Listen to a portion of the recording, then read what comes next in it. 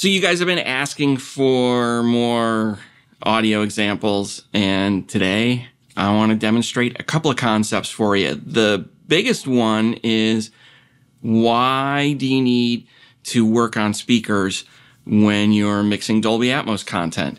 And the other one is going to be kind of why you really want to stay on the wall with most of your panning decisions. They kind of run together. If you're new to the channel, my name is Dave Stagl. I'm a mix engineer based in Atlanta, Georgia. Mix in the studios, doing stereo and Atmos. I do live sound, consulting, training, all kinds of stuff. I feel like a broken record with this. If you want to find out more about me, you can visit my website, staglproductions.com. There's samples. There's ways to get in touch with me if you want to work with me, because I love working with other people. You can visit there. But let's jump in and talk about some Atmos stuff. One of the big debates with Atmos for music right now is whether it is a speaker format or a headphone format. And as far as I'm concerned, it really is both.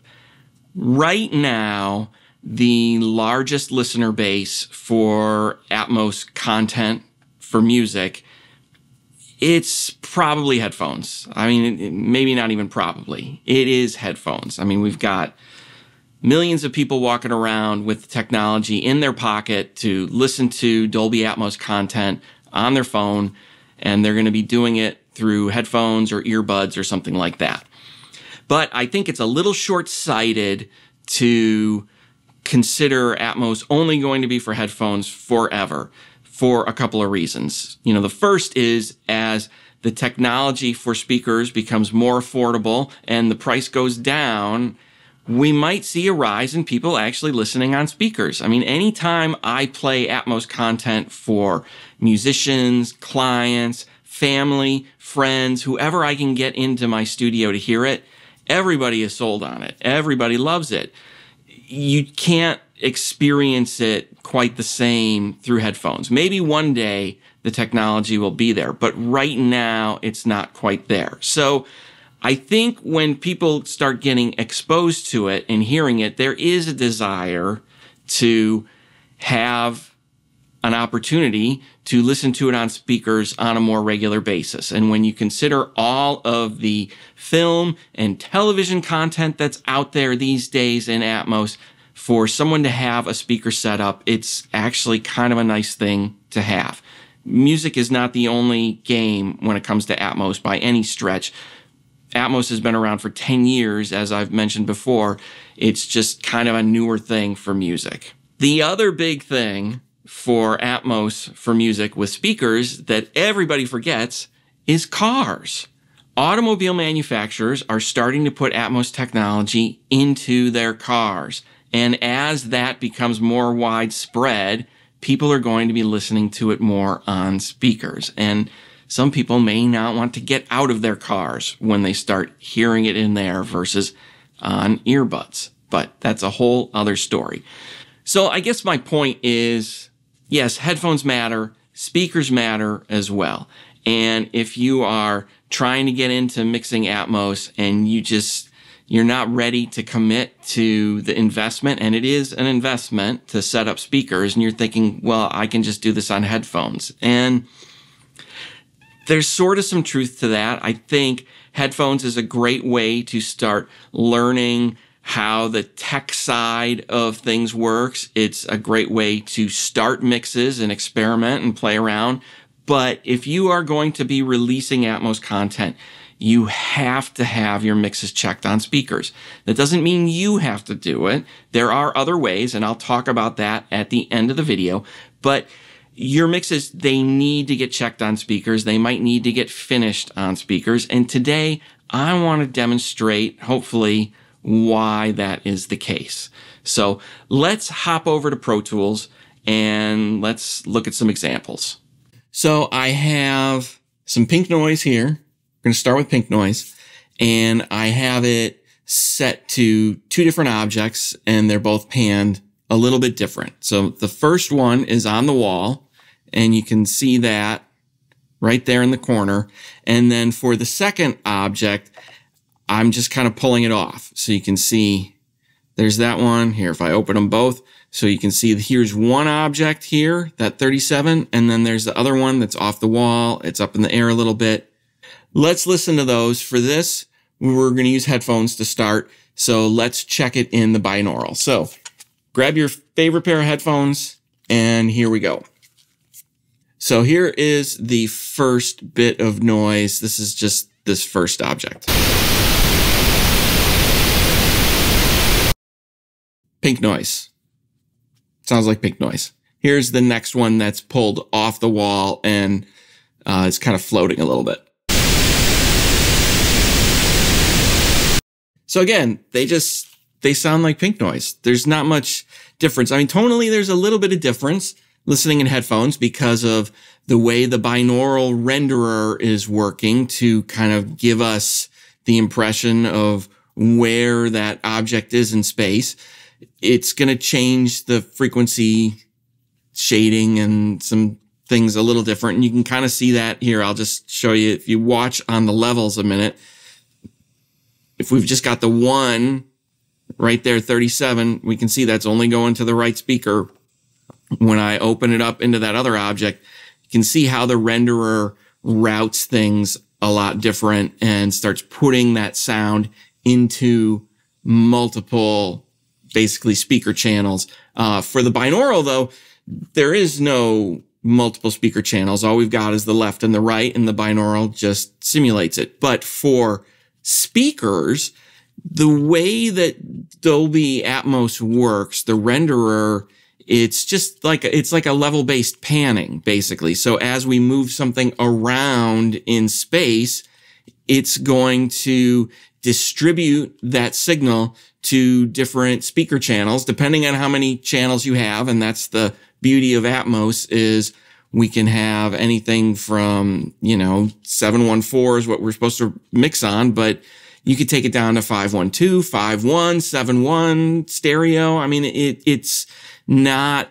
dependent on a particular speaker configuration to listen back.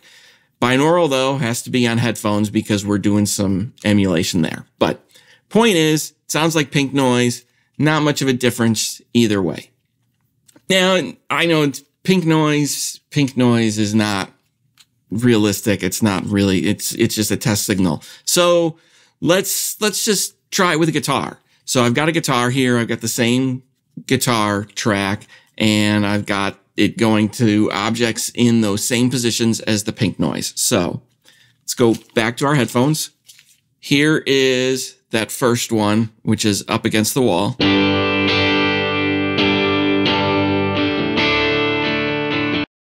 All right, now here is the object that's pulled off the wall.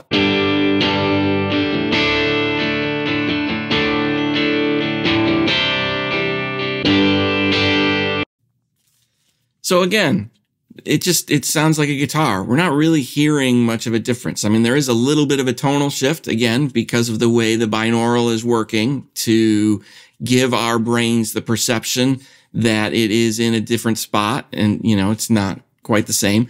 But just listening to them individually just sounds like a guitar. So let's look at what happens when we actually put these different pan positions up onto speakers.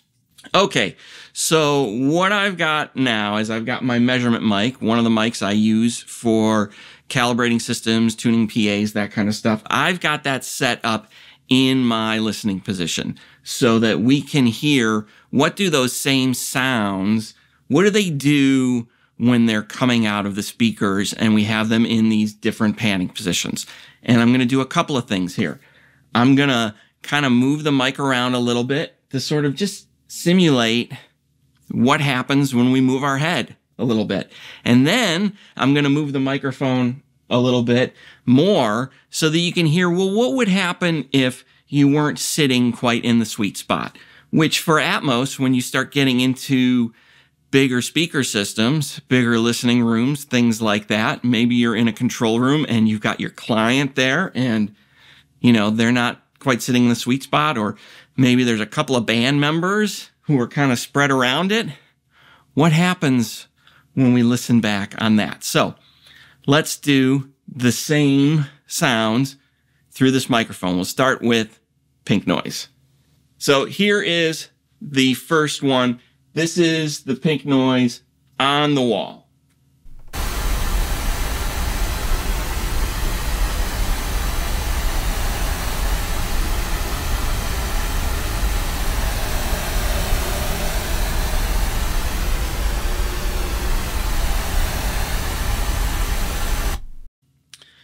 So you should be hearing a little bit of comb filtering.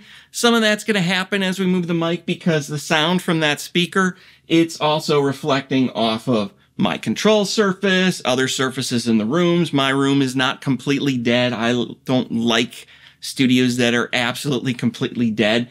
So we're going to hear some of the reflection off of that into that microphone. In the room itself, our brains kind of we don't notice that as much. But now let's go to that pink noise that is off the wall.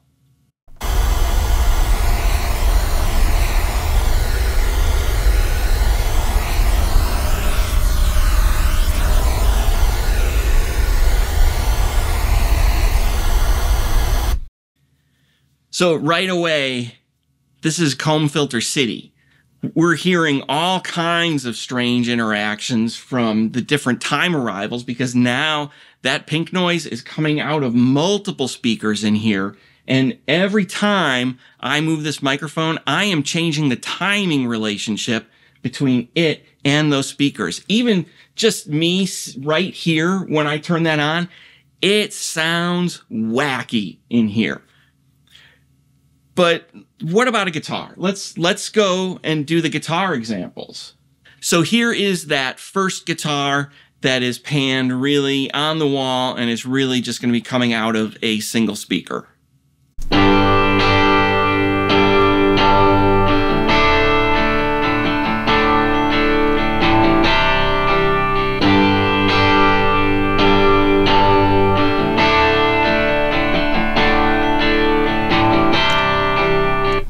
Now, here is that other guitar that is off the wall a bit, and I'm going to move the mic around.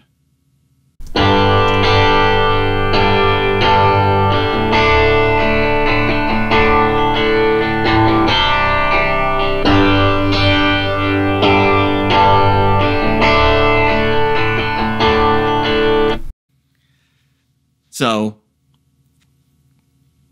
yeah. So with that guitar, when I just have it in the single speaker, when it's panned on the wall, it sounds like a guitar. When I pull it off the wall, though, in the room, it sounds wacky. It's like having two speakers where one of them is wired out of polarity. I mean, it's just a lot of phase weirdness. And as I move my head, it's just weird. I don't feel like the measurement mic really picks this up quite the same as the way it is here in the room. But you can hear on the measurement mic, you can hear it shifting tonally as that microphone moves. Now, from a real world perspective, if you think about this from a practical sense, let's say I'm working with a band and I'm in a bigger Atmos studio because mine doesn't have a lot of room for lots of people in it. But let's say, I went over to a friend's studio. I'm playing back a mix for somebody. I've got a lead singer there and his guitar player is right next to him. Lead singer's in the sweet spot, guitar player's a little bit off. When I play that mix for them, that guitar player, he might lose his mind. And every little shift of his head, his tone is going to change because he's going to be focusing on his guitar. I don't want to do that. I don't want to have to answer the questions. I don't want an artist saying to me, what the heck did you do to my guitar? Or voice, or keyboards, or drums, or any of those kinds of things. So it's real important to me to work in Atmos on speakers. Let's talk about what's happening. Why do we hear all that weirdness? And it's phase, basically. When I pull that object off the wall, as I showed you in the renderer, now that sound is getting put into multiple speakers. Well, wherever I am in the room or wherever you are in the room, there is a time relationship between you and each of those speakers. Every time you move, you are changing that time relationship. And phase, contrary to what I find a lot of engineers think, phase is not the button on the console that you flip. That is a polarity flip. Phase is a function of time. And when we are working in the atmosphere here on Earth, the speed of sound is not instant. And with every different frequency we have, those frequencies have different wavelengths. Well, distance is time. So if our low frequencies have longer wavelengths, it's going to take a longer amount of time for those to cycle than it is for higher frequencies. And as we move our head around, we are changing the way that frequencies interact. We're changing the way that things combine in our ears, and we get that weird phase thing going on. It's not typically something we worry about in the studio because, for as long as most of us can remember, we've only really been working with two speakers. And this same phenomenon, it has been happening for us for as long as we've been working in stereo. It's just not as noticeable when it's only between two speakers. And it's also something that we're kind of used to. But it's been going on. Now, when I pull that object off the wall, I'm not just putting it in two speakers. I've got it going into the right front and the right side, and it goes into the height, and it even starts coming into the left a little bit. It's ending up in a lot of different places. And this is part of what I mentioned in another one of my panning videos, and that Atmos does not emulate presence. You can't bring something more towards the center of the room and have it feel like it's closer. That's not the way it works. The technology doesn't do that yet. I don't know that Atmos ever will, but I'm sure one day we will have the ability to do that. It's not there yet. So what we get is when we pull it more into the center of the room or we start moving it around, all we're doing is we're just going to put it in more speakers. And the number of speakers it plays back in, this is a moving target. It's going to depend largely on the playback system of whoever's listening. It might be somebody listening in, a 512 setup, 714, 916, maybe a giant movie theater. I mean, who knows? But there's always going to be that different time relationship there. And when we have something coming into multiple speakers like that, like when we pull it off the wall, that's where we can get into a lot of wackiness.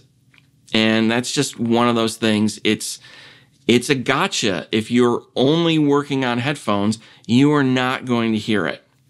It's going to just sound like what you think it should sound like. So this is one of those reasons why, to me, it's really important if you are working on Atmos, at some point, you have to listen to it on speakers, or somebody has to listen to it on speakers, because you're not going to get these gotchas if you don't check it that way.